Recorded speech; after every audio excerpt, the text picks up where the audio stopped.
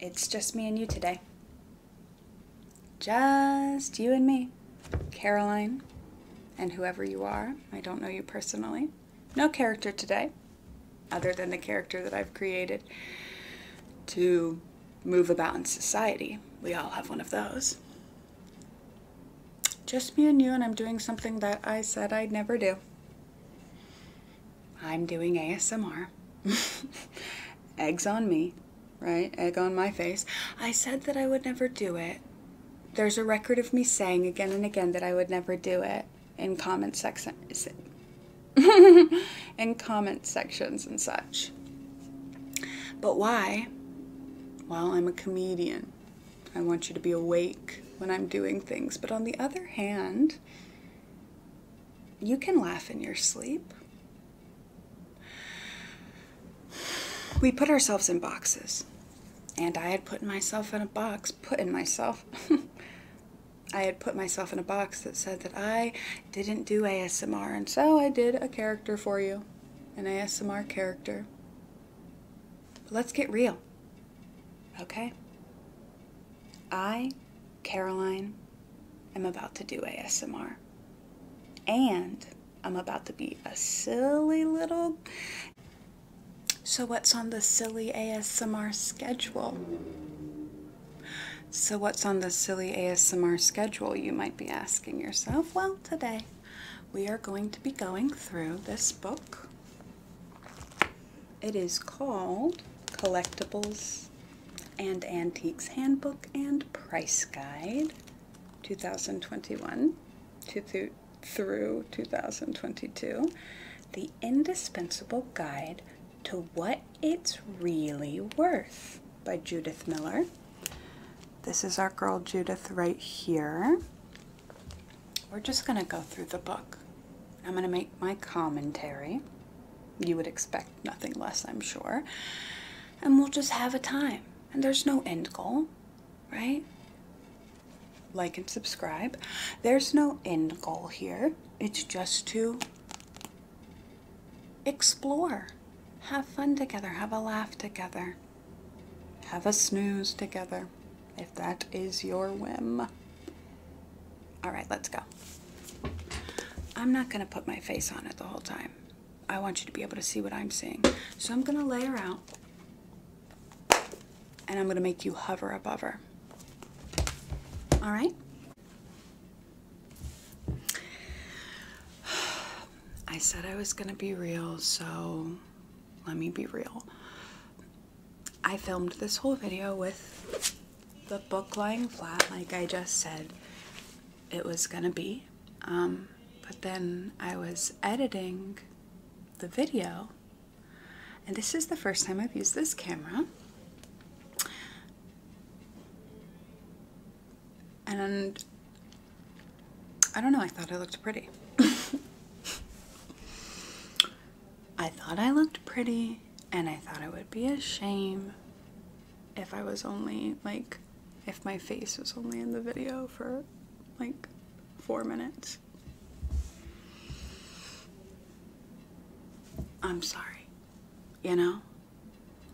This is real. Whether or not it's pretty. I know some of you are probably thinking, wow, go back to the characters. And don't worry. I will go back to the characters, like as much. Yes, of course. This is just a moment of me.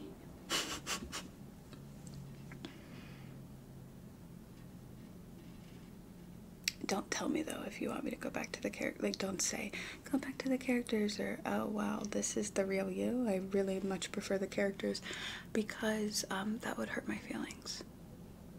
I'm a Leo. I'm a sensitive soul. Ask my mom. Seriously. All right, let's do the book. And away we go.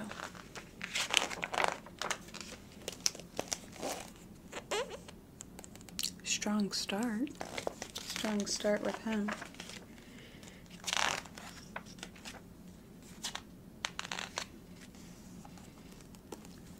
How to use this book.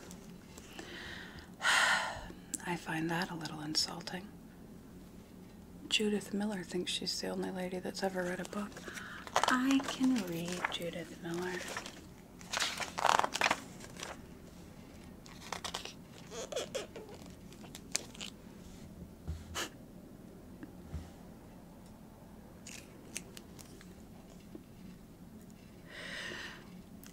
That is a Huntley and Palmer's cookie jar,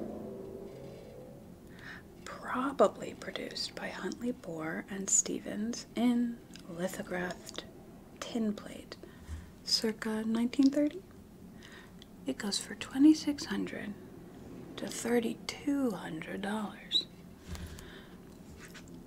I struggle with like reading numbers.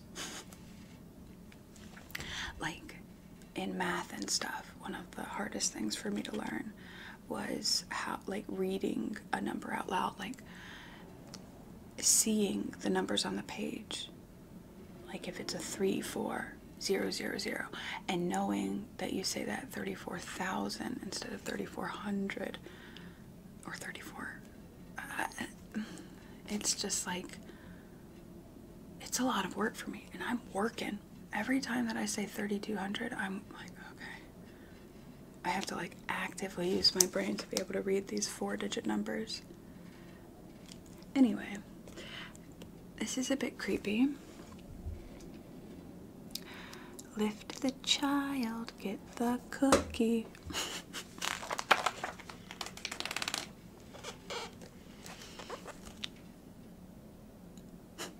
Michelin Man. A painted metal Michelin Man advertising figure. Would you know that Michelin made tires if you saw this figure with no context? The head is very Casper-esque. The bow legs, right? We've got, that's bow-legged.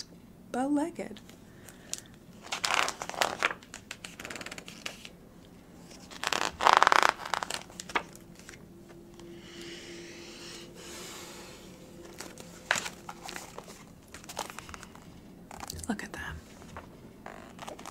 A Santa Claus fairground ball game with bust of Santa Claus with open mouth above the playing area with painted numbers and instructions on a painted wooden base.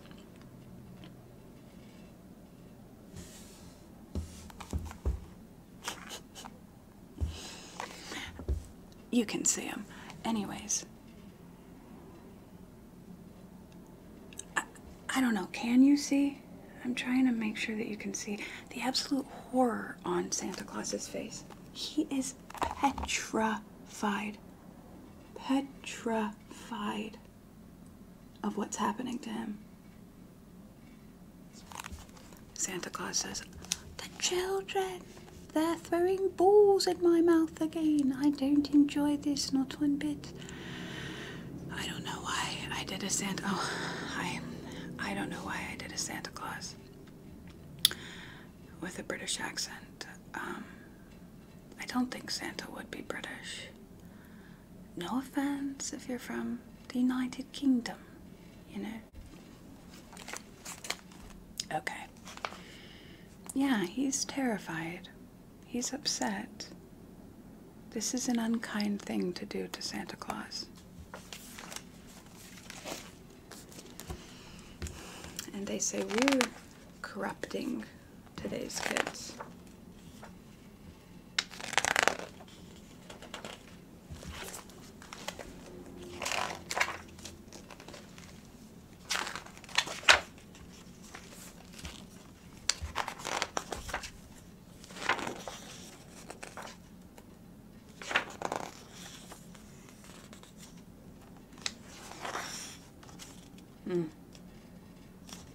Okay.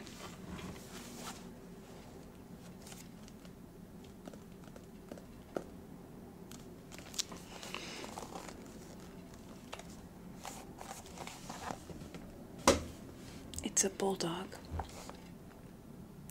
A late 19th century Austrian cold painted bronze bulldog by Franz Bergman with teeth exposed. This is making me feel like I don't know how to read.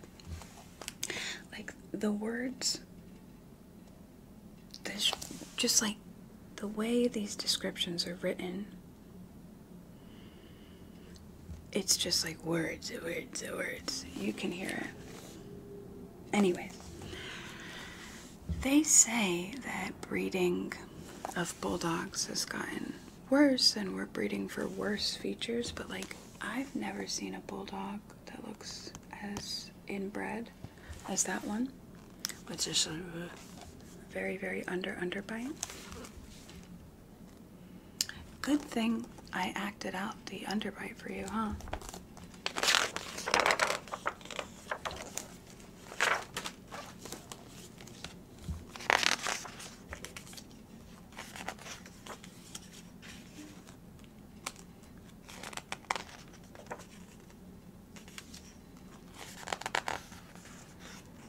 Oh, hey there. I'm looking at the books. Lord of the Flies, first edition, published by Jonathan Cape, London, 8th volume, original cloth, some browning, some spotting. So these are like real life examples of things that have been valued by real valuers. I wonder how you get into that. I wonder how you get into like being someone who valuates. I'm certain that's incorrect. Being somebody who, you know what I mean, antiques and collectibles. Maybe you just have to come from rich parents, like be around a lot of expensive stuff. Maybe, well, that doesn't. Maybe you have to go to school. Maybe you go to college for money, artifacts and money. A double major. Yeah, but if you have William Golding's Lord of the Flies, it could be worth $3,200 to $3,900. It's worth looking into.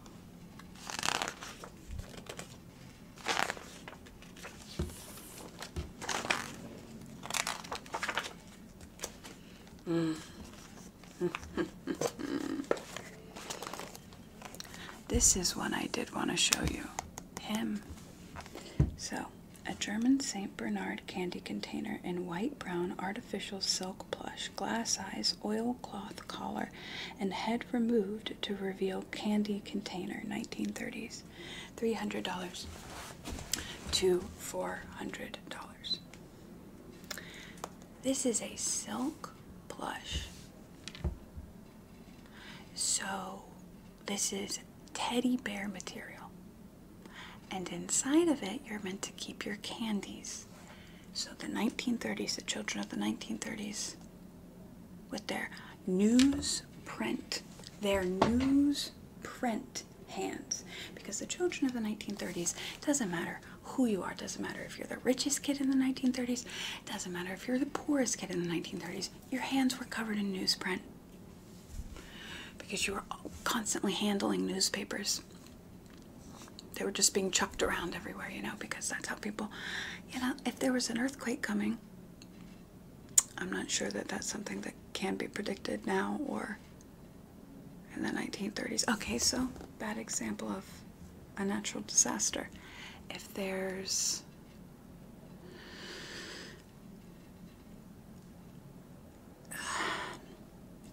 a murderer on the loose, you're gonna want to know. You're gonna want to pass the newspapers along. So, the point of all that being, the children of the 1930s have grubby hands. They're grabbing the fur of this dog with their grubby little hands. They're holding it and then they're twisting the lid, twisting the head off of the dog, removing the dog's head, and having to do a turning motion in order to get that head off.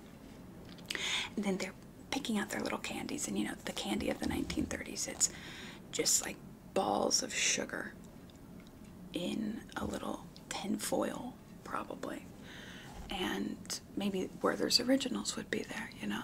I bet Werther's originals are old enough to have been around during the 1930s. So these 1930s children, they're grabbing their Werther's originals, they're grabbing their licorice, they're grabbing the caramels, and they're sticking their grubby little fingers on his coat. It's a wonder that this design's like that he survived. It's a flawed design. I don't think there's been a soft material candy jar since or before. Cameras say cheese.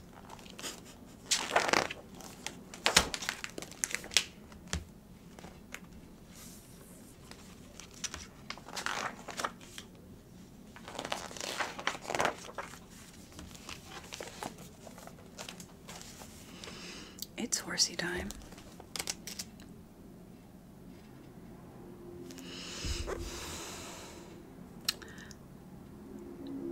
Alright, quick reference in terms of Beswick pottery. The Beswick pottery was founded in Lawton, Staffordshire in 1894 by James Wright Beswick and his sons John and Gilbert. It initially focused on tableware and vases, then began to produce figurines from 1900. Okay, so we're going to do a deep dive on these Beswick figurines. Beswick was sold by Royal Dalton in 1969. Pay attention to that. That could be important later. We don't know. But production continued under the name Beswick until 1989, when Beswick and Dalton and animal figurines were combined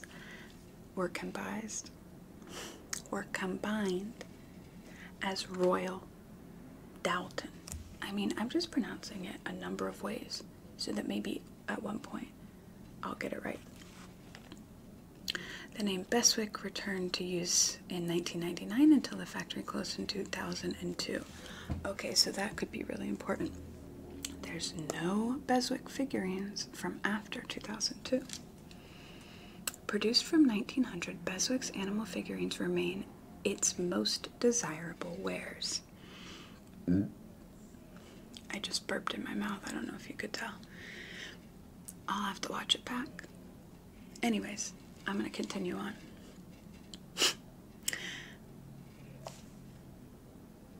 Again, Beswick's animal figurines remain its most desirable wares. By 1930, these figurines were successful and a major part of the factory's production, aided by the company's introduction of high-fired bone china in 1934. Beatrix Potter figurines produced from 1946 and Disney figurines produced from 1952 are also popular. Prices for Beswick wares rose after the closure of the factory in 2002. Of course, supply and demand, it's a basic economic principle. There's no more supply, demand goes up. And let me just pause this real quick to tell you a theory. Why were Beanie Babies always destined to fail as a collectible? Because obviously the market bust and the supply and demand was too much. There was too much supply, drowned out the demand, all that, all of that. But also because it's harder to keep them pristine than something like a porcelain figurine or a Barbie. Like, Barbies come in boxes. You know what I mean? Like, it being a loose stuffed animal makes it a harder item to make it through the years. All right.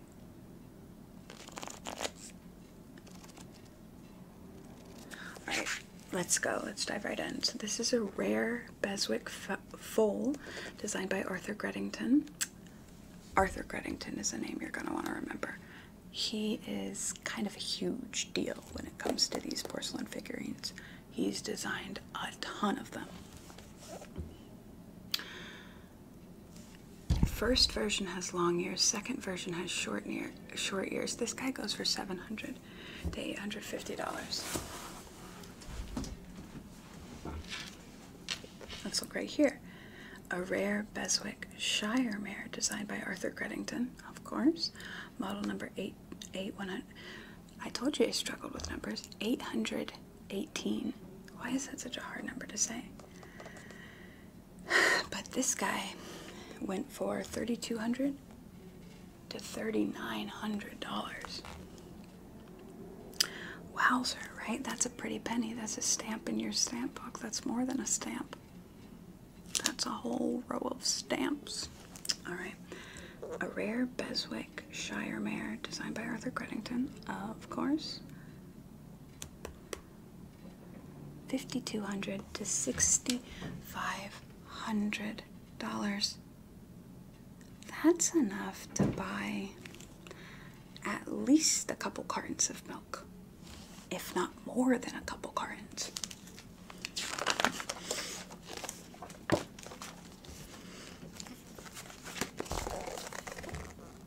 If you're familiar with Lil Sebastian, that looks exactly like Lil Sebastian. And of course, who is it designed by? None other than Arthur Credington. $6,000 for this guy. Worth every penny.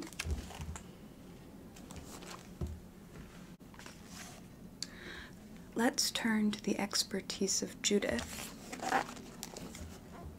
This is Judith's pick, I think, for essentially all of these Beswick figurines. This guy, he's worth $8,000. Kruger, let's do it in a British accent. Kruger was the last pit pony to work at Chatterley-Whitfield Colliery and was retired in 1931. The first model from this set of 4 was presented to H.R.H. Princess Royal on her visit to the Chatterley-Whitfield Mining Museum to open the new pit on October 13th, 1987. Like I said, it doesn't feel like real words. Like, I know it's words, I can see that, but like, it feels very,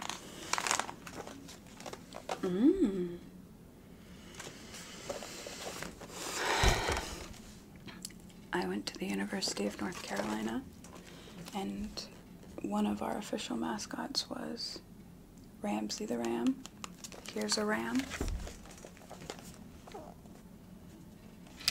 Another one of our mascots kind of is like the foot, a foot covered in tar. Kind of like Dan Schneider's. Dan Schneider's Nickelodeon logo.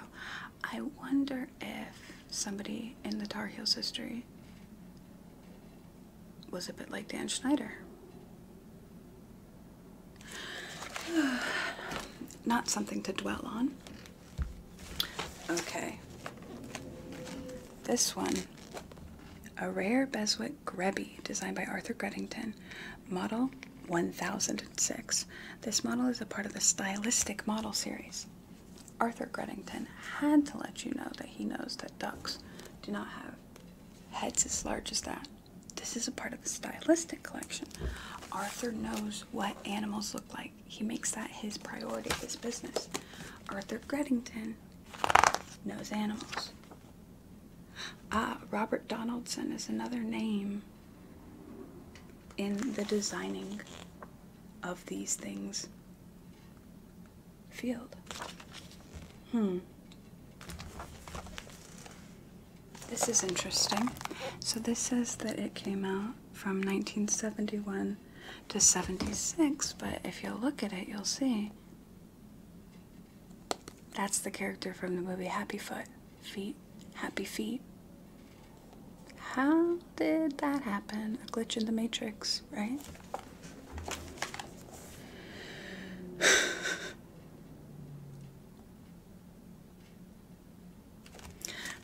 Well, isn't she just the cutest little thing? I didn't get it, right? I'll be honest with you. I didn't get it until a rare Beswick Beatrix Potter's Tale of Gloucester. This mouse on a spindle. What's Beatrix Potter? I'll have to learn more about that.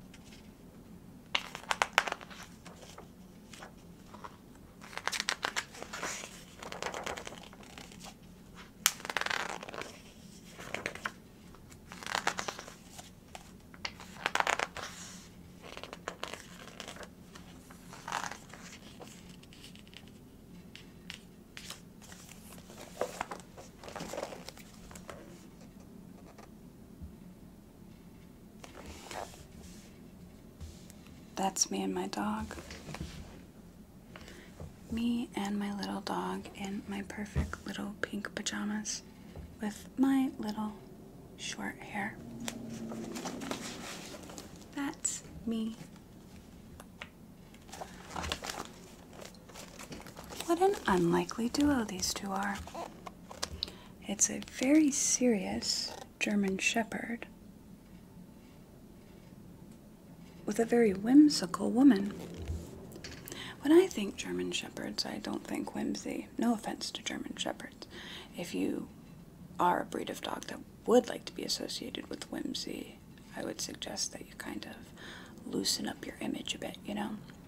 Because people think German Shepherd, they think the police, and that's just kind of an intense reputation, is it not? Oh, lordy. I didn't even pay attention, but this is called Love Locked In.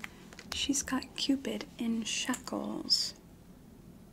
That's toxic if you're in a relationship like that, and it's not something you really signed up for. That's not alright.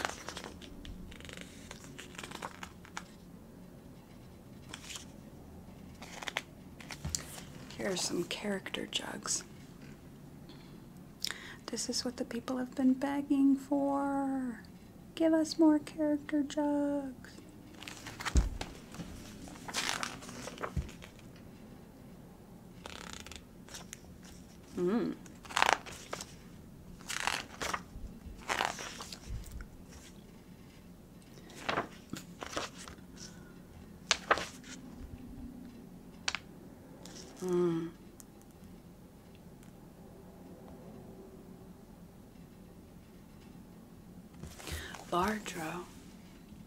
Lardro. I know it's not pronounced that way, but I just don't know how it's pronounced. Very muted colors on these.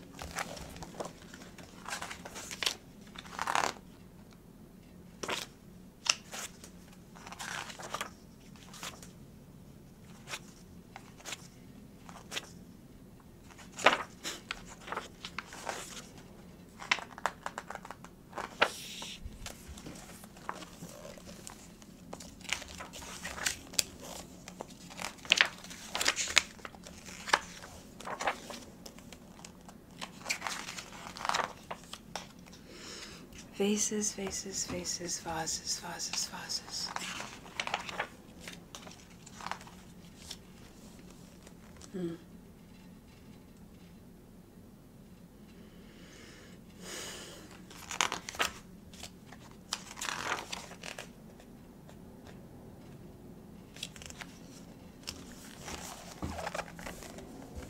Snow White and the Seven Dwarfs.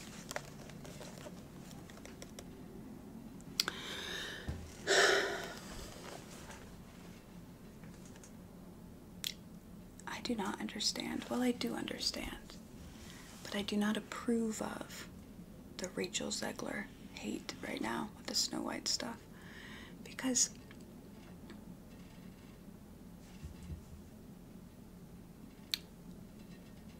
I think that most of the hate comes from this one interview. Yes, there's an interview where she says that Snow White's going to be different this time. I don't. Okay, apparently people loved the original. Okay. But I think she's also getting a lot of hate because there's this one interview with one of the late night men, and she's talking about how she goes to the Disney parks and she stands around the Snow White ride. And he's like, why do you do that? And she's like, because I'm a narcissist. And I think a lot of people are, you know, they take that as, oh, that's what? But like, everybody in Hollywood is a narcissist. And like, narcissist is not a term that's like, bah, bah. Or maybe it is, you know, that's how it's defined. But like, she doesn't mean that she's diagnosed with narcissistic personality disorder. People are so intense about it. It's a lot. Grown adult women are so intense about this, like 20-something. 21 or whatever, however old she is, 23, I don't know. They're so intense about it.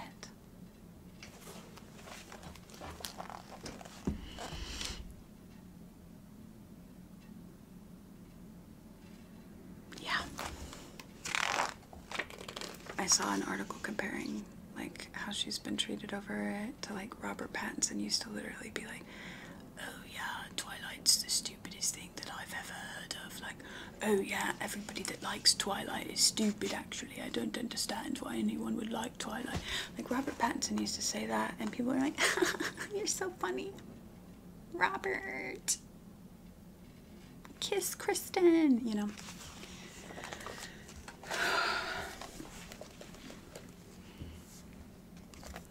This, like, the clovers on this cat look like, truly like, it's ironic, you know, because this is the most unlucky thing you could have in your home.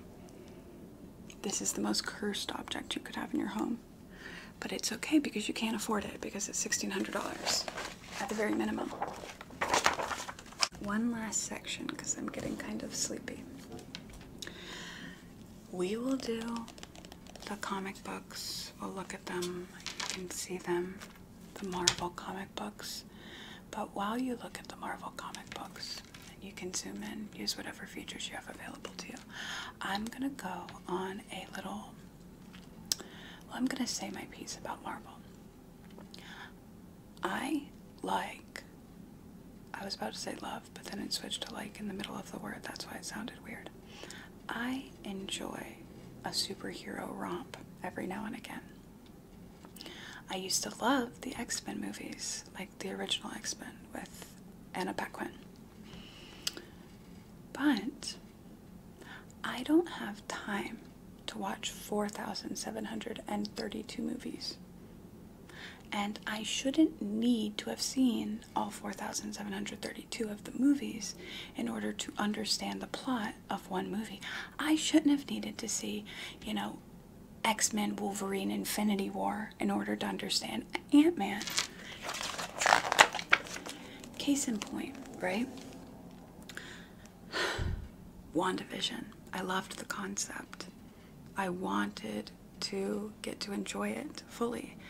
I loved the first several episodes. I was eating them up like a chocolate mousse. Like a chocolate mousse is how I was eating them up.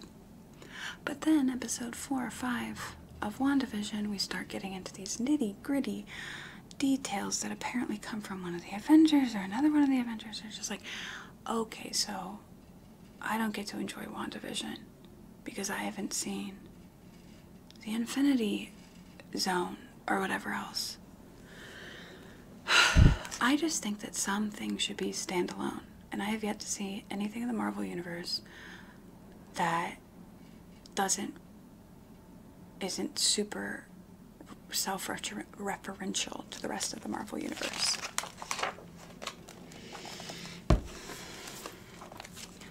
Okay, this is the last thing before we go to bed. We're going to end the evening on Victorian dolls. Yeah, this one. Head of a baby, body of a woman. If your eyes are opened, you know, do look at that. Take it with you. Head of a baby, body of a woman. Oh my God.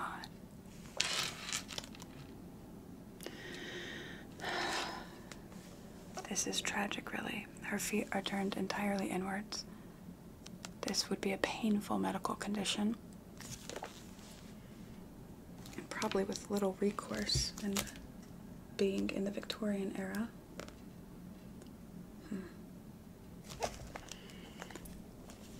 Today's beauty standards are a little bit different from this, right? Today, we value having a bigger mouth, having a bigger smile, having bigger lips, back then, everyone looked like they were sucking on a lemon. That's okay.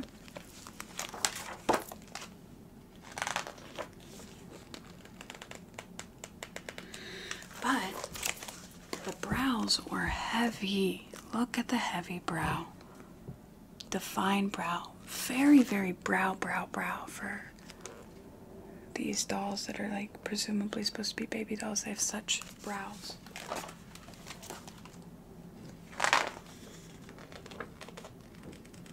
Okay.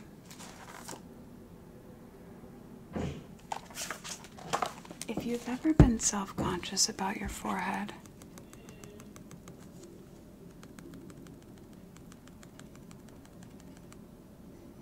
don't be. My husband is shrieking at me. I don't think he realizes I'm filming. And by shrieking, I don't mean in a mean way. I just mean like...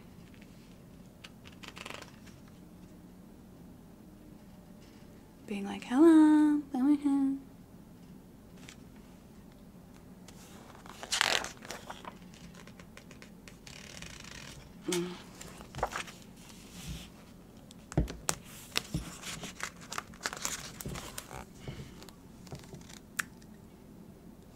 There's a lot going on here.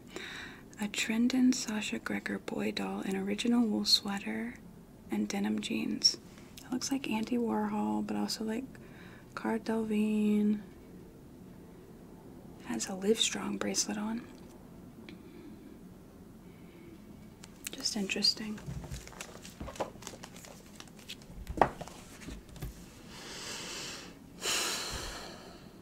Okay. That was fun, right? Like and subscribe. Sweet dreams.